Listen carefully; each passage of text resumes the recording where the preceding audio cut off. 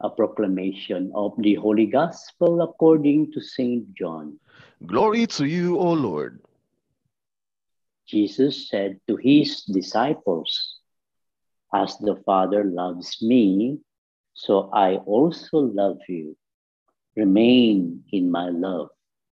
If you keep my commandments, you will remain in my love, just as I have kept my Father's commandments and remain in his love. I have told you this so that my joy may be in you and your joy might be complete. This is my commandment.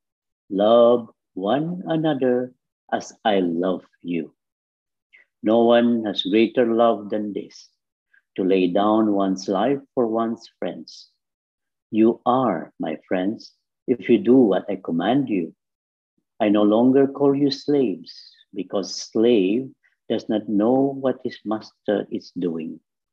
I have called you friends because I have told you everything I have heard from my Father. It was not you who chose me, but I who chose you and appointed you to go and bear fruit that will remain, so that whatever you ask the Father in my name, he may give you. This I command you: love one another. Brothers and sisters, the gospel for our salvation. Praise to you, Lord Jesus Christ. Please be seated. God is love. Love is God. Where there is love, there is God. And if we remain or if we live in love, God lives in us. Yes, my dear brothers and sisters in Christ, love is the reason why we have Christianity. Love is the focal point, the fundamental essence of Christianity, of our faith in God. And so this is our vocation. Whatever you do, in which life you are in right now, you can be married person, you can be a single, you can be a priest, a nun, or a religious. But my dear brothers and sisters in Christ, in virtue of our baptism, we have only one goal in life, and that is to love God with all our hearts, with all our souls, with all our strength, and love others as we love ourselves. And this love will give us life to the full. And this love will give us purpose in this life. And this love will give us the goal, the direction of our life. And so without love, if we don't love, we are nothing. And so that's the reason why the Lord Jesus Christ said that remain in me. Because if you remain in God, love will remain in you. And so, my dear brothers and sisters in Christ, actually, this loving or this vocation of love is not something from the outside that God imposes on us. No, actually, we are made and we are, the purpose uh, of our humanity, of our being, is no other than love. Because we, from the very beginning, from the creation time, in the book of Genesis, chapter 1, verse 27, it is written, God created mankind in his own image and likeness. So, what is the image and likeness of God? It is love. And that's the reason why, my dear brothers and sisters, that what is common in each one of us, what is common in us is love. We are created by God and for God, which means it is also the same as we say we are created by love and for love. Now, my dear brothers and sisters in Christ, I know you know all these things. But then, the problem or, yung pwede nating pagnilay-nilayan ngayon sa Ebanghelyo ngayon ay, why is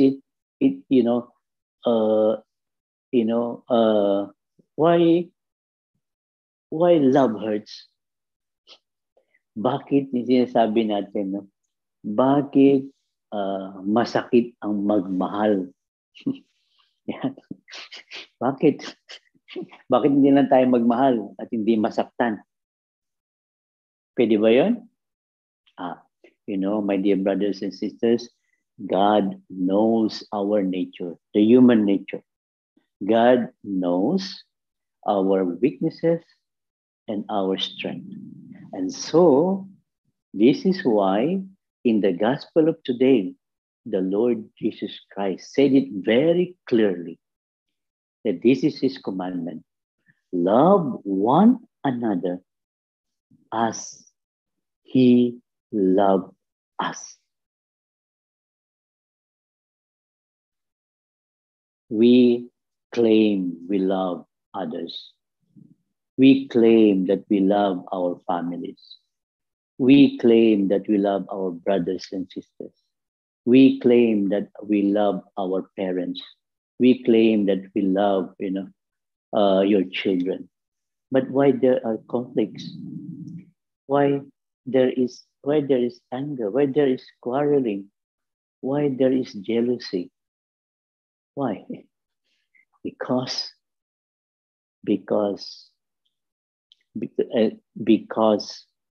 our love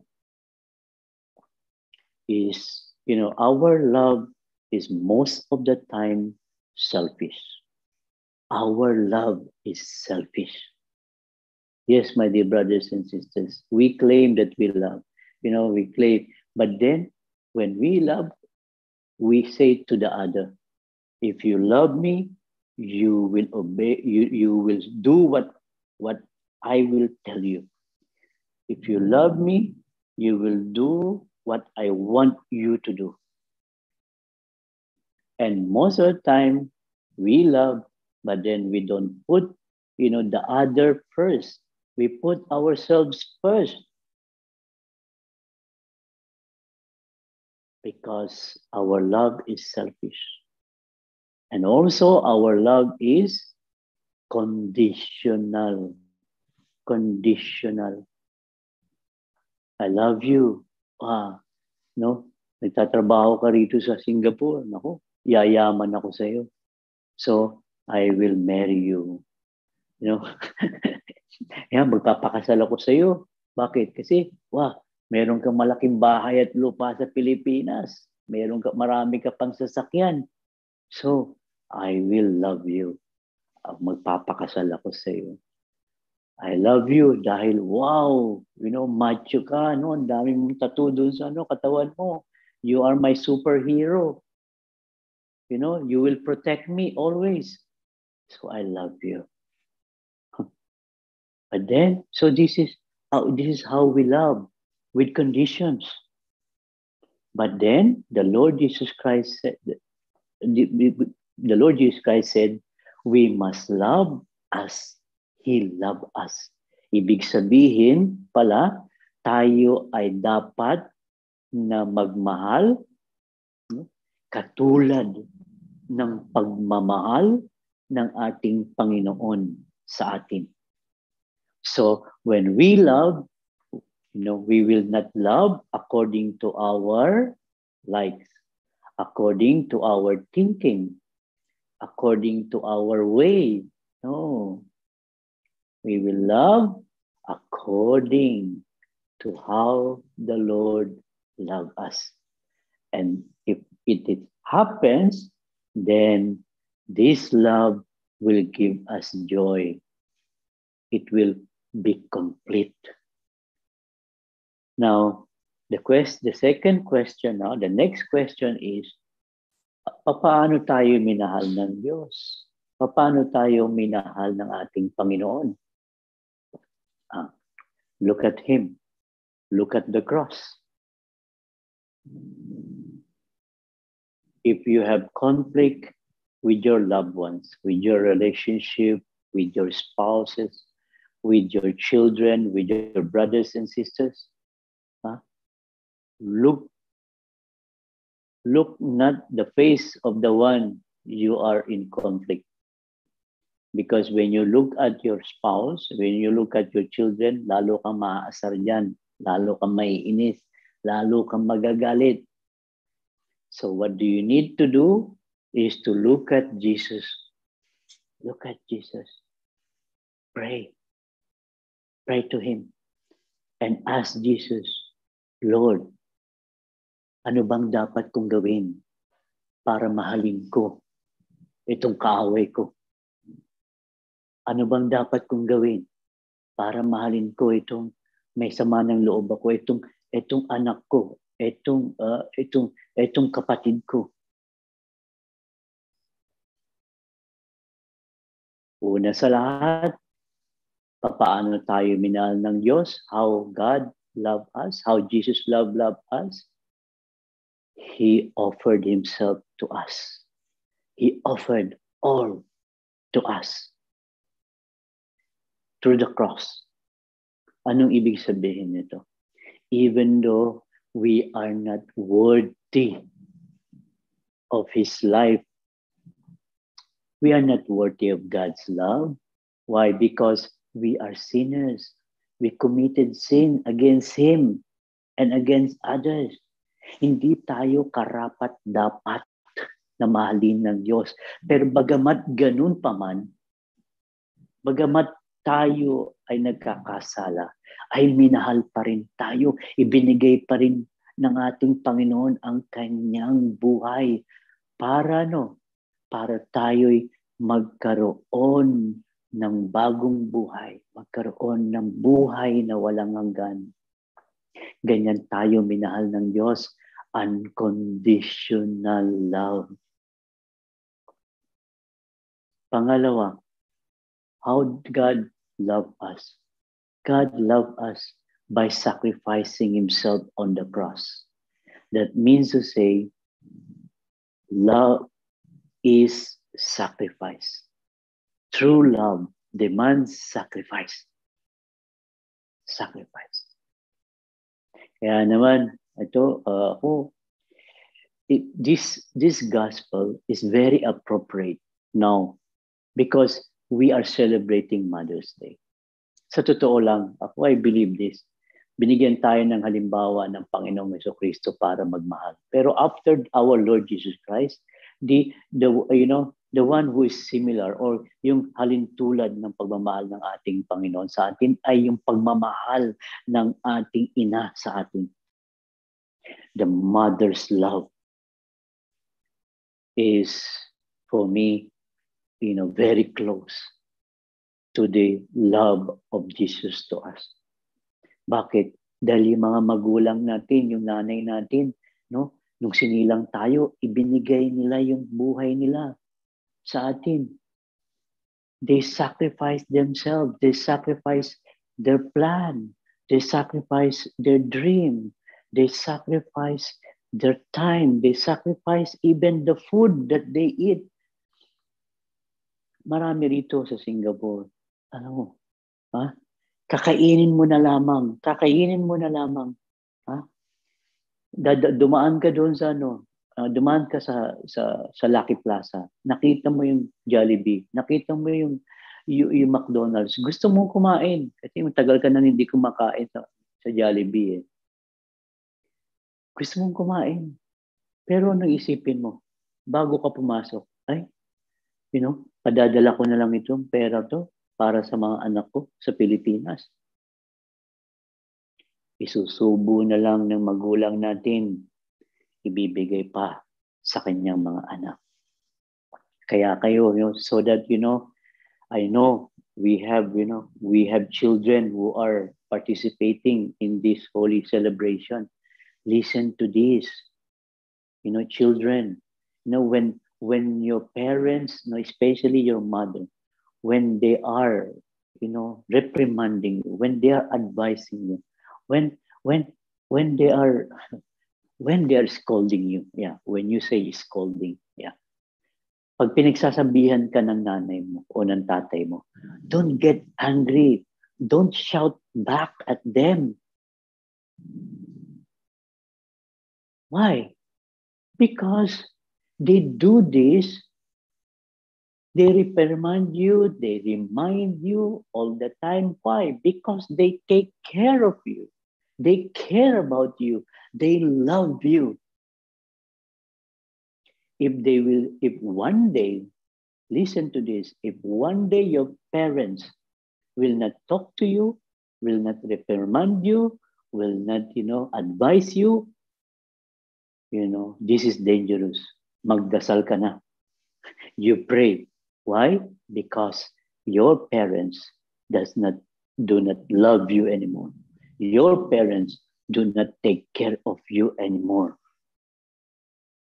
And so, matuwa ka. Maging masaya ka. Dahil may magulang na naggagabay sa iyo. That is the role of the parents. And don't forget, you children, you will become parents yourselves in the future. If you don't respect your parents, your children will not respect you. And so, listen to them. Listen to what they are saying.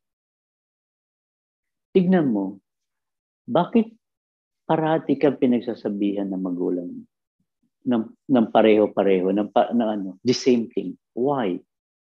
Because you do not do it. Tignan mo, when you do what they tell you, titigil yan. Titigil. Dahil para sa kanya, ayaw na niyang sabihin yun sa'yo. Dahil pati siya, nakukulitan na siya sa sarili niya. No? But then, because they are mother, because they are parents, they should do this. And so, the love of Christ is just like the love of the parents, especially the mother. Sacrifice. And then thirdly, how the Lord Jesus Christ loved us, it is committed love. Committed. Hanggang sa kaibuturan, hanggang walang hanggan. Walang hanggang pag-ibig. Alam niyo, family is about love. Family is not about logic. You know logic? Logic is 1 + 1 = 2. But when you are in the family, you cannot apply 1 + 1 = 2. Because family is about love. Diyan, kaya bukasyon ang pagpapamilya. Why? Dahil diyan nyo pinapakita, diyan nabubuhay yung unconditional love. Especially the love of the parents to their children. Kahit yung anak mo, kahit bumabagsak sa sa eskwelahan niya, when they fail something, do you despise them? You don't acknowledge them as your children? No. They are still your children.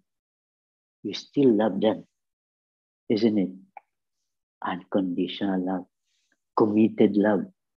And this what happened to our Lord Jesus Christ. He loved his disciples, his apostles, until his last breath on the cross. Pinakita ito ng ating Panginoon na kahit Judas betrayed him, Even though Simon Peter denied our Lord Jesus Christ 3 times, even the other apostles hid themselves and ran away when the Lord was dying on the cross. But in spite of this, our Lord Jesus Christ loved them until the last of His breath. Kaya naman mga magulang at kapatid, dear brothers and sisters in Christ, come to Jesus. Learn from Him because He is the origin, the source of love. And when we learn from Him na kung tayo ay matututong magmahal katulad ng pagmamahal ng ating Panginoon sa atin, ay magiging ganap ang iyong kaligayahan sa buhay. Amen.